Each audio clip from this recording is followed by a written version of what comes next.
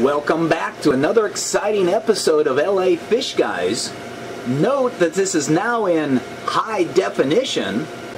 Those are the polyps from the Sea Nettles, the Pacific, Northwest Pacific Sea Nettle. And as you last saw, they were beginning to strobilate. None of those polyps are on the tank any longer. Let's see if we zoom in here with the new camera. I don't think it'll focus on them, but there are no hanging ephyra on the tank. All of those ephyra are over here. Looks like there's about 3 dozen of them. Now I don't know if I can hold the camera still enough to focus in on these. These are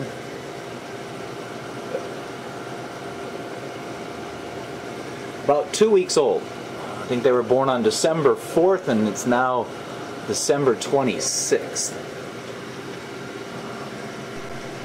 And as I mentioned, these 3 dozen 2-week-old ephyra are the first of their kind produced outside of a public aquarium.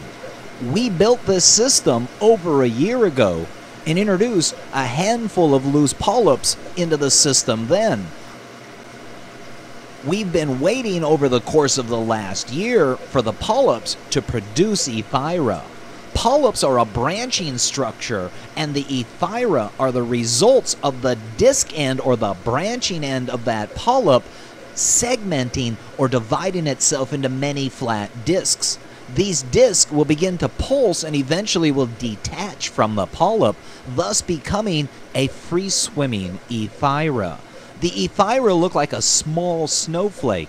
This particular species, the northeastern Pacific sea nettle, looks similar as a ephyra would for a moon jellyfish, but over a course of time, they'll begin to develop the trademark long tentacles on the outer rim of the bell.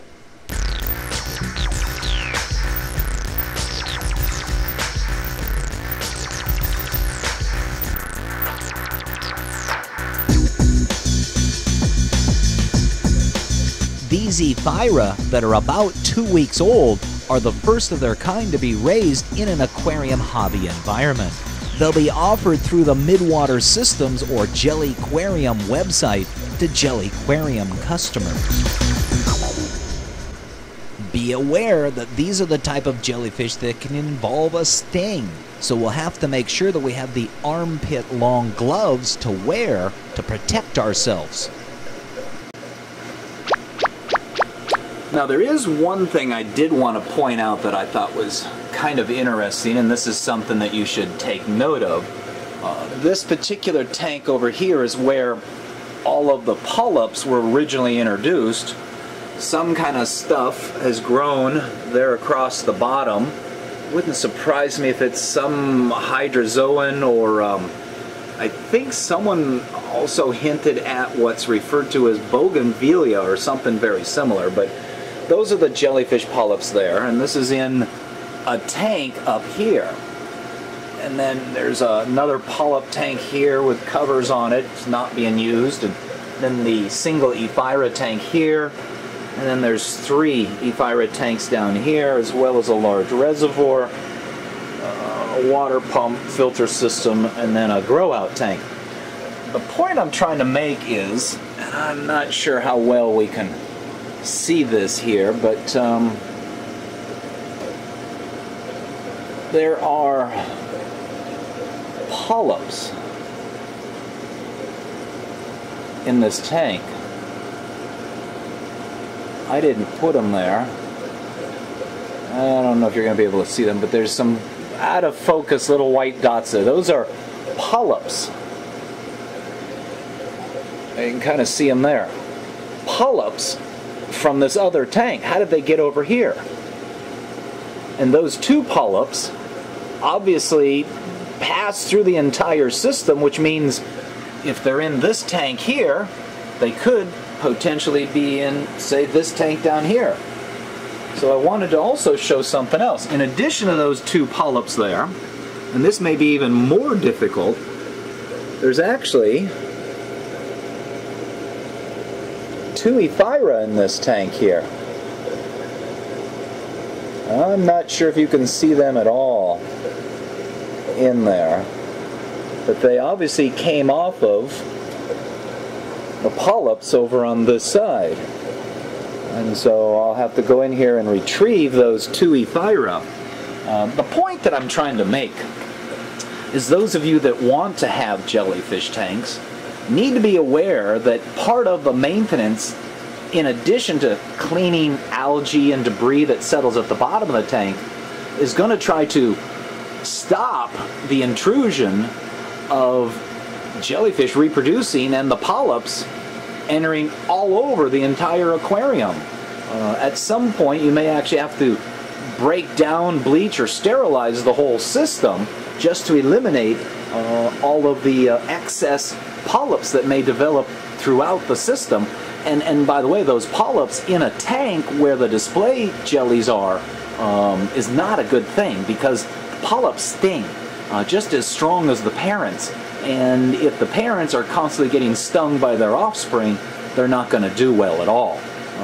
So that's something you need to be prepared for as you launch yourself into this aspect of the hobby. It's kind of ironic. I remember back in the early 80s when coral reefs first started, and people would say these staghorn type corals, once they get growing, they grow like weeds. Well, 25 years later now, people are growing staghorn corals like weeds.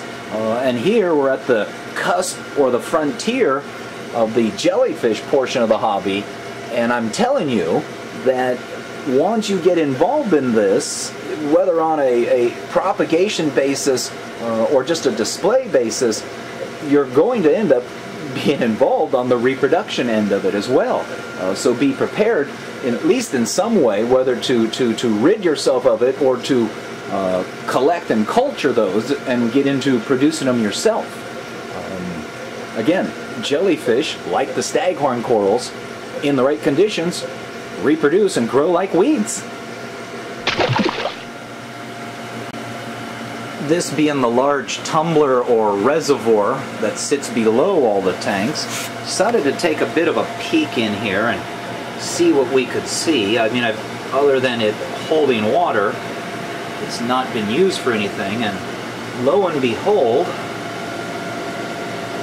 polyps, jellyfish polyps, Pacific, Northwest Pacific sea nettle polyps. And they appear to be all over the place. You can see one there with his tentacles streaming out, and there's a cluster right here. I don't know if those will focus or not. Yeah.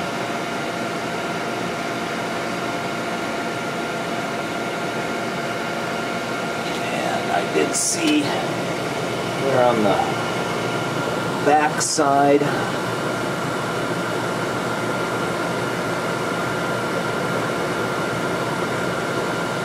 more polyps there. So again, be prepared if you're going to get into jellyfish. Once they get comfortable, you're definitely going to end up in the reproduction end of it, or at least the killing off the reproduction end of it. So in addition to the reproduction and maintenance end of it, there's also the food end of it. So be sure to come on back for part 3 as we talk a little bit about alternative foods for the sea nettles. Interesting enough, they actually eat moon jellyfish.